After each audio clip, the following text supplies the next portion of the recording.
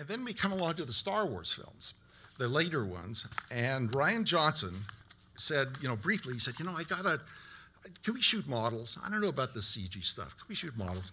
And I said, well, there's advantages to CG, and there's things that maybe we can fix with models or so. So I took these 4 shots of Empire Strikes Back, and they're all neat. You probably all remember them. They're all shot with models, motion control, the Dykes reflex that you're seeing out there. I think I shot all those things, and the Walker too.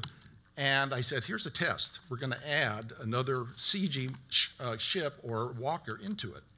And here's what we got. And we put this up for Ryan to look at, and he said, oh my God, you can do it. It looks fine. It doesn't look like a CG ship. It looks like it's the same one out there. It's like a model, the old ILM, the way I love it. The lighting is all different from the way the CG guys light things. The models are made different.